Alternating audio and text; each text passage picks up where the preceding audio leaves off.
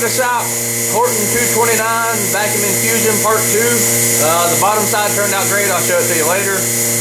Top side is all prepped up. You got the vacuum pump running around 24 inches of vacuum, maybe 25, somewhere around there. It's gonna run continuously the whole time. Tom's mixing up resin. Got the bucket in the middle for holding the resin cup. We got all resin feed lines clamped off and a whole lot of extra magnets because of the shape of this thing. So we'll start feeding the center line here with this one once he gets the resin mixed up and see how this one works out. Try a little bit different layup with this one to try and eliminate some of the waste resin that's going into the resin trap. So we'll see if our new modification works or not. So as soon as Tom's done, we'll get to work, and it'll probably be time lapse again, just like the part 1 video. Just because it's going to take so dang long to do it. So we'll see.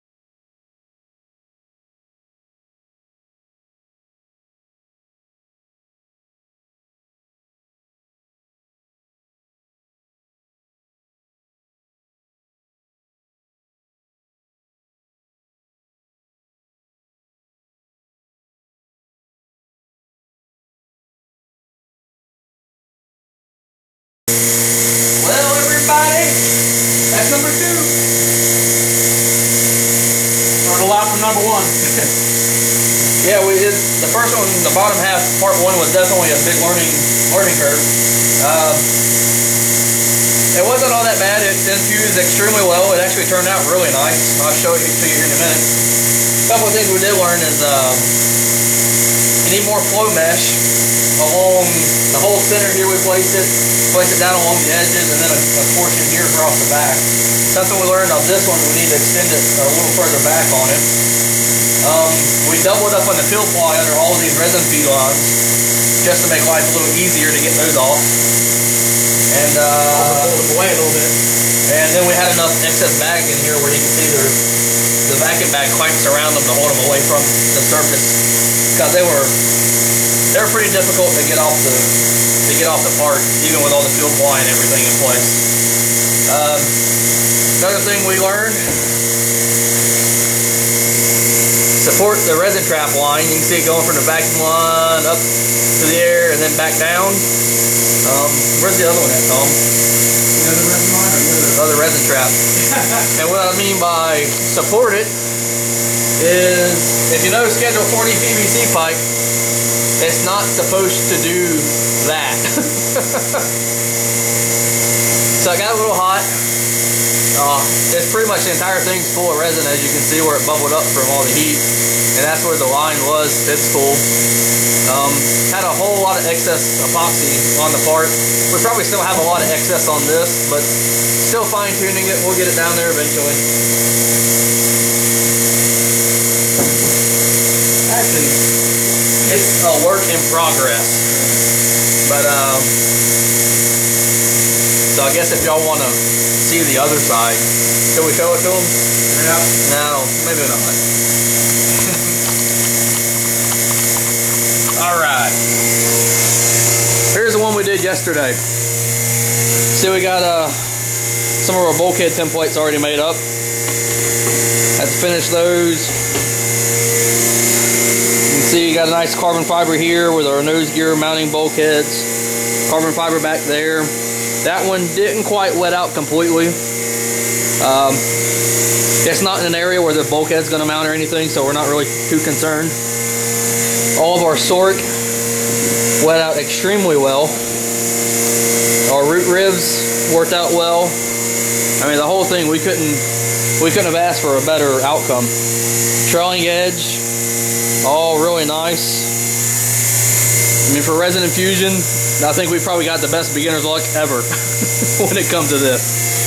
So bottom is done, top is infused. Templates. There's carry through spars. We got more templates over here for landing gear mounts. Outer wing panels are done and painted. I just got to do extensions and servo mounts. There's the other wing panel. I got that to paint for a guy. And there's a plug. GB's coming up next because I got the salad bowl, the cow. Wheel pants are back there, so the GB will be getting back on the bench as soon as we're done with these Hortons. So Horten 229 vacuum infusion part 2 is done. When we get ready to close these things up and pull them out of the mold, we'll make up another video and show you guys what's going on. Till then, y'all have a good week. See ya.